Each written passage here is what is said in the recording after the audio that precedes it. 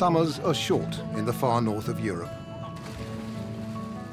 The Baltic Sea is warm enough to swim in for just a few short weeks. Except here, in an inlet on the Swedish coast, where a nuclear power station returns its cooling water to the sea. The water's 10 degrees warmer than the sea beyond the outfall, providing pleasant swimming for 4 months of the year.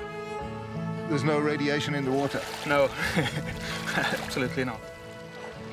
It's just the cooling water, so it just passes through the system very rapidly, so there's nothing, it's perfectly safe. With hydro and nuclear power providing 90% of its electricity, Sweden has one of the lowest per capita outputs of greenhouse gas in the developed world.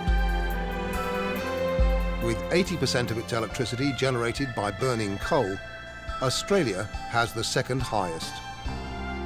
As the evidence for global warming becomes undeniable, voices from both major parties are calling for a new debate on nuclear power. I think in Australia that we owe it to ourselves and more importantly to future generations of not only Australians but other people throughout the world to look at the nuclear option as one of the things that we need to consider for our future. On Four Corners tonight, is it time the country which supplies uranium to the world looks its fears about nuclear power in the face?